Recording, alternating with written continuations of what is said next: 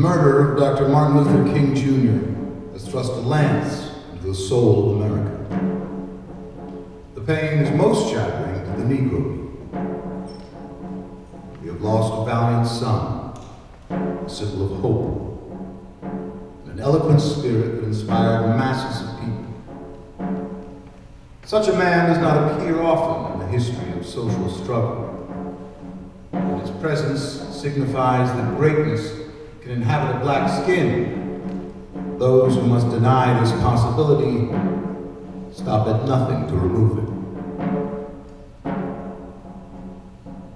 Dr. King now joins a long list of victims of desperate hate in the service of insupportable lies, myths, and stereotypes.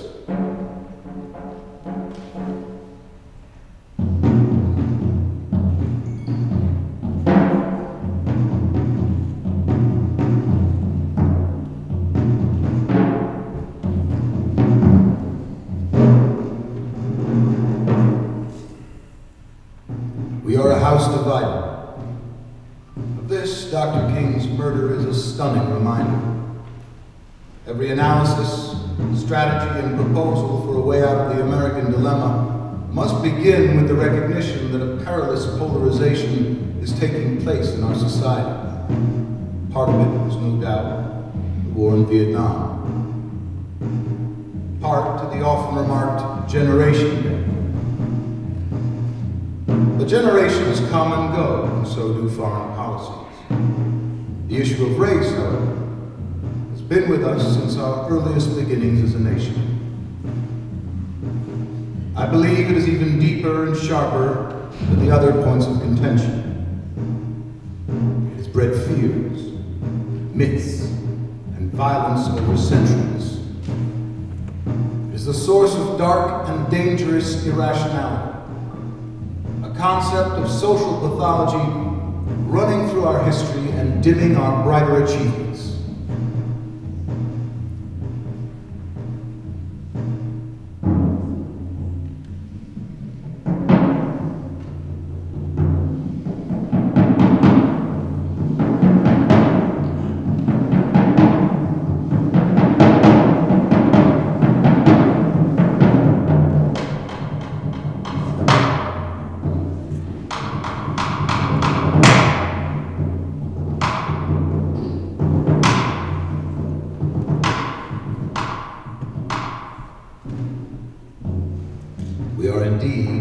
Divided.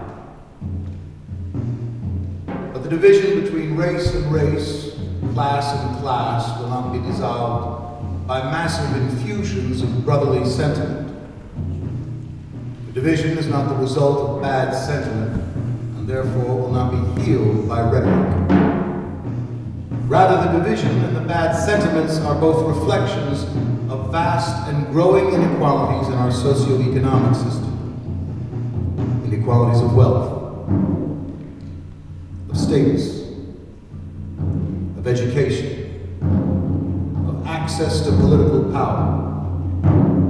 Talk of brotherhood and tolerance, are we merely to tolerate one another, might once have had a cooling effect, but increasingly it grates on the nerves. It evokes contempt, not because the values of brotherhood are wrong, they are more important than ever, but because it just does not correspond to the reality we see around us.